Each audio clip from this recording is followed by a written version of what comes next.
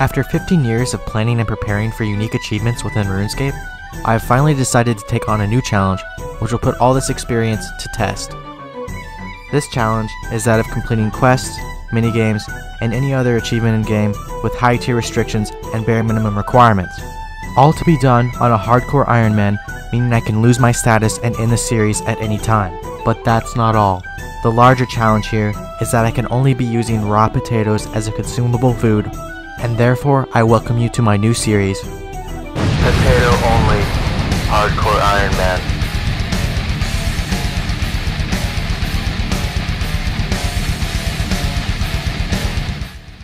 Hello everyone, and welcome to episode 3. The last episode included me completing Underground Pass with just 10 HP, 1 defense, 1 prayer, and even 1 agility. Today's episode though will be a little bit more relaxed with just the account status and preparation for the next major quest in line. Although it will be a little bit more relaxed, this is because the progression of the account itself is quite grindy, and I will be sharing little tips and tricks along the way, so just stay tuned. Today though, we will still be analyzing some weird quest mechanics along with unique tips which you can catch during the phase of this progression on the account. This week's episode includes around 40 hours of preparation just to get my account ready for the next major achievement in line. So if you guys enjoy the unique aspects of this series along with the hours of dedication input into each episode, it would really help me out if you want to subscribe. So many of you noticed in the previous episode we obviously got agility XP at the end of Underground Pass, making us no longer want agility. That is because I really only wanted the 1 agility restriction actually for Underground Pass quest, as it is the only quest in the game with high level agility obstacles, but no actually level of agility required to start the quest. So as you can see here, we're just starting off picking some potatoes because Underground Pass literally wiped my food clear out of my bank, and I needed some more food to do the next few quests. So in this episode, I wanted to finish Death to Dorgeshen along with a bunch of other low tier quests in order to maybe make some money now that I have agility, and now that I can get agility through these quests. Now currently I have 10 HP as a restriction on the build, so I needed a cannon to do more difficult quests in order to continue on with the series. So right off the bat I go ahead and start Ruin Mysteries quest as it is required for Death to Dorgeshen. If you guys didn't know, you can actually use the start of this quest to go ahead and get multiple air talismans in order to make air tiaras at low level rune crafting for Ironman and boost your stat pretty quickly. From here I went to the top of the Lumbridge Gates in front of the Lumbridge Courtyard in order to get a bronze pickaxe to start on that mining requirement for the Lost Tribe quest. But luckily I already had at least 15 mining from previous quests, so I just needed a little bit of a boost. So from here I took that bronze pickaxe, went to the Falador Mines in order to get the ores for Dork's quest, and used that quest to boost my mining just up to level 17 from 15. So another quest requirement for the Lost Tribe is actually Goblin Diplomacy, and if you guys didn't know, you can actually get the 3 pieces of Goblin Mail if you're trying to stay 10 HP like me, from 3 crates around the area. While gathering the dyes for Goblin Diplomacy, I noticed the cooking shop in Port Sarim is also probably one of the most useful shops for the level Ironman. Here you could get red berries for the dye for Goblin Diplomacy quest, as well as red berries for the pie for Knight's Sword quest, as well as be able to get raw chicken and raw beef for part of Druidic Ritual, as well as another raw beef to go ahead and burn for the Witch's Potion quest. Now I know that sounds like a lot, but there was even more, like the flour for instance for Cook's Assistant. So I will tell you, hats off to the chef there. So while I was in this area, I wanted to go ahead and kill a giant rat, but without getting combat XP, so I went ahead and used the first tick of the NPC to get no EXP by stalling it with an interface and using an alt account. I went ahead and did the same for the smaller level rat in Remington in order to get the rat's tail for Witch's Potion quest. This is because I would need some magic XP to enchant recoils later on. So I actually needed a light source of some sort in order to do Lost Tribe quest, so I booked it over to Yanil and bought a torch from the Hunter shop, as well as some other various items I would need for future quests in the area. Finally I could go ahead and start Lost Tribe quest, which is a major requirement for Death to Dorgeshen.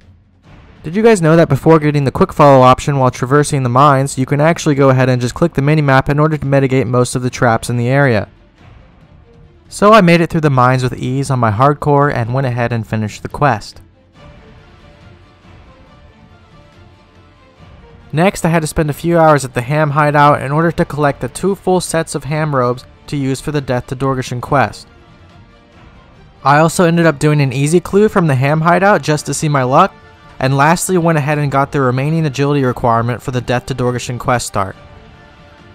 I also met someone along the way who seemed like he might need some help, so why not? People like this is what keeps the real nostalgia going.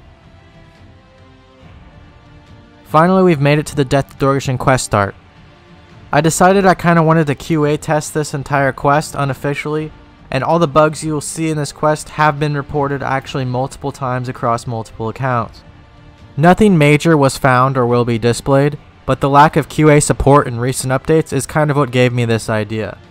So actually in this quest there aren't that many bugs that are left unpatched until we get to the very end. With the exception of being able to get out of the castle with Zanuck even realizing where he is till later, as well as the ability to take Zanuck to Al-Kharid with the grapple to the southeast, and being able to null him there.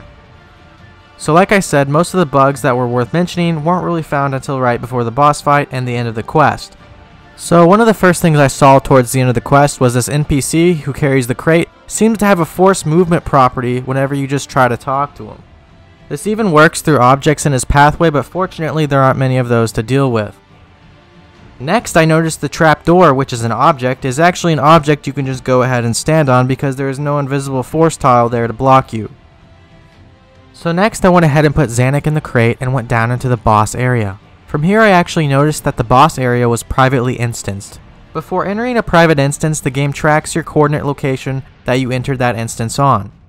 And when you log out of an instance, you are reloaded back on the coordinates from which you entered the instance originally.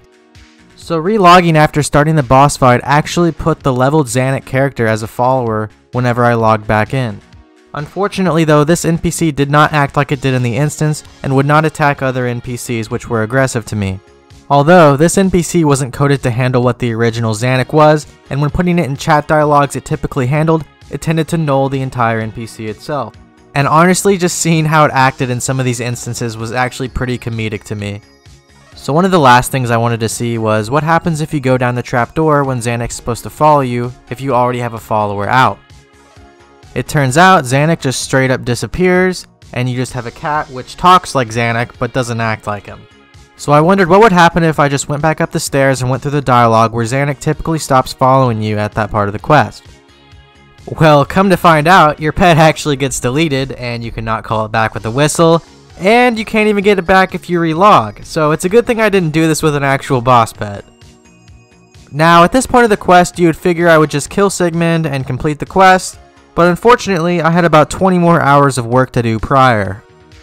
I would either need a poisoned weapon or recoils to kill the boss because a cannon actually can't be set up down here in the watermill, as it says the soil is too damp to set up a cannon. As well, this is a private instance, so I can't have the help of any alternate accounts like I did in the underground pass. So I had two choices. I could either kill the boss with poison or with recoils. Now the only real effective way to get poison at this level on an Ironman is to risk my entire hardcore status by going to rogues in deep wilderness in order to pickpocket an iron dagger poisoned. So the obvious answer for me here was to actually get rings of recoil. So once I was actually going to complete the quest, my plan was to go to the ham storeroom in order to get jewelry and sell it for money for a cannon. I got luckier than expected here, and it turns out if you do the private instance part of this quest, once you have completed just that instance, you are able to use the real ham storeroom in order to access the keys. So therefore I didn't even need the quest complete to get my money making method, but I always finish what I started anyways. As well as getting access to the real ham storeroom where you pickpocket ham members for the keys to open the chest, you actually get many pieces of jewelry, some which are sapphire rings, which I would later use cosmics with in order to make rings of recoil.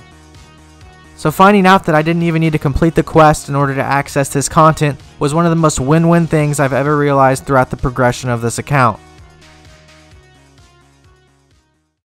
But first, I needed to get a lot more food from all the damage I would take pickpocketing these ham guards. So Hudo on the second floor of the Grand Tree actually sells the largest stock I could find of potatoes, and they're all just 1 coin each. This seemed to be the fastest way possible to acquire sacks of potatoes, as there was a bank just a few feet away as well. Unfortunately though, needing as many as 4,000 potatoes or 400 sacks for this entire thieving process, I would need to spend almost 4 hours here gathering these supplies. Now back at the ham guards in the ham storeroom, I spent around 16 hours pickpocketing and looting chests in order to get the cash for my cannon. If you guys have ever heard of tabling, it's actually a technique used by a lot of Ultimate Ironmen. You can actually set items on a table which will allow them to not despawn for 10 minutes versus 2 minutes on the floor. Luckily, there's a table in the back of the ham storeroom which allows me to put my sacks of potatoes on the table in order to not lose them from despawn after spending several hours gaining them from the shop. This is because the chests sometimes give multiple pieces of jewelry which easily overflows my inventory. There is also 2 chests in the back of the ham storeroom by this table which actually uses steel keys to grant loot, so I don't actually have to pickpocket a 4th door in the ham area. So finally again, after around 16 hours of thieving ham guards for keys, I had around 750k to work with for a cannon and cannonballs. This was gained by getting high alch value for my jewelry and gems by selling them to the gem shop in Falador and the jewelry shop in Port Sarim. Next, I did the dwarf cannon quest and used my 700k to purchase a cannon, as well as did the knight's sword quest in order to get a head start on smithing for those cannonballs I would later need. Now I still needed some more smithing XP to get 36 smithing to smith cannonballs, so I headed to Motherlode Mine, where I went ahead and fixed the water mills in each world for a small grant of smithing XP. From here I found myself starting the giant dwarf quest in order to access blast furnace and make around 220 steel bars before losing my entire cash stack. From here I used these steel bars in order to make some cannonballs to where I had around 800 cannonballs banked for future quests. So now I had my cannon and cannonballs in order to pursue more advanced quests in the future of the series. But I said I always finish what I started, and I needed recoils in order to kill Sigmund and go ahead and finish Death to Dorgeshen. Unfortunately, the only really safe way to enchant my rings and get cosmics would be that of doing the feud quest, or that of killing NPCs and using many cannonballs. Neither of which I had the time or patience to really want to do. So what did we do instead? We took a risk. I decided to go for the Mage Bank shop and buy the cosmics there. Shout out to my friend Zarge here, who actually didn't decide to pull out a DFS spec and kill me and end the entire series. Instead, I had him box me the whole way to the Mage Bank so I couldn't be attacked by other players since it's single way combat. So there you have it, I made it to the Mage Bank and got my cosmics safe and sound. From here I went in and enchanted the recoils so I would have those for this quest as well as others in the future. From here I went to the combat training grounds, which you get access to once completing Biohazard, where I got an extra attack level to maybe increase my chances at hitting Sigmund. Now 20 hours later I'm back and ready to complete the quest. I went ahead and grabbed aggression from Sigmund's followers in order for Zanuck to kill them while I safe spotted them to clear the room and only have to deal with Sigmund alone.